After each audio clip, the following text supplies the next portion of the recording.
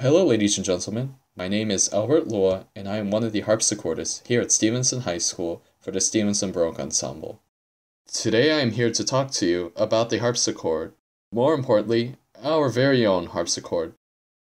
Our harpsichord is a single manual Flemish-style harpsichord manufactured by Lion & Werner in the year 1974.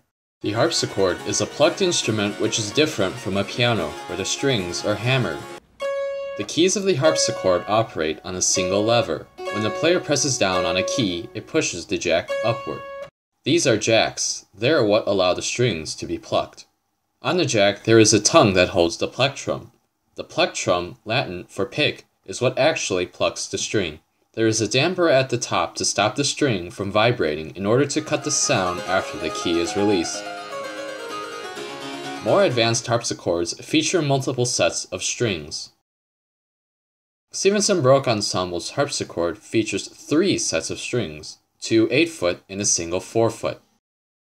The knobs on the side allow the player to engage different sets of strings to vary volume and texture. There is also a lute stop which dampens the vibrations on a single set of 8-foot strings. These are what the different textures and volume string combinations can create.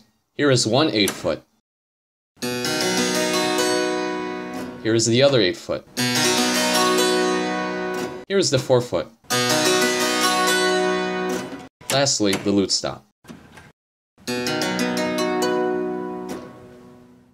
Thank you for watching this short video on harpsichords. We hope to see you at a future concert.